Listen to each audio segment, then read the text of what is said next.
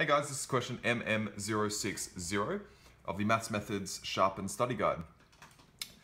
Looks like a long one. So the graph of a function f is obtained from the graph of the function g with rule g of x equals 1 over 2x plus 3 squared by reflection in the x-axis, followed by dilation from the y-axis by a factor of 2, and a dilation from the x-axis by a factor of 1/2.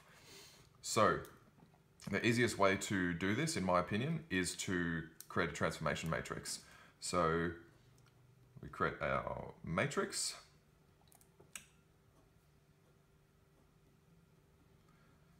And we are not actually translating at all, we're just dilating and reflecting it. So we don't need a translation matrix on the end here. These two numbers are always going to be 0 in this case. Now we're dilating it by a factor of 2 in the y-axis, which means that a 2 goes here. And we're reflecting it in the x-axis, as well as dilating it from the x-axis by a factor of 1/2. So the 1/2 goes here, and because we're reflecting it as well, this becomes a -1/2. Now all we do here is expand this out. So on this side we have x dash equals 2x, and y dash equals -1/2 y.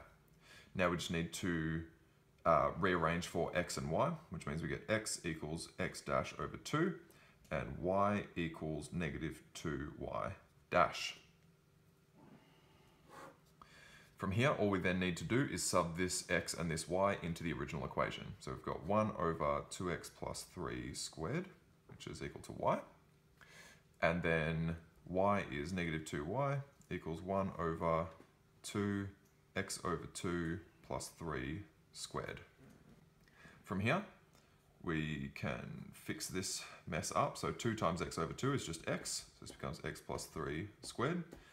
So -2y, which means that y equals 1 over -2x plus 3 squared, which correlates to our answer A.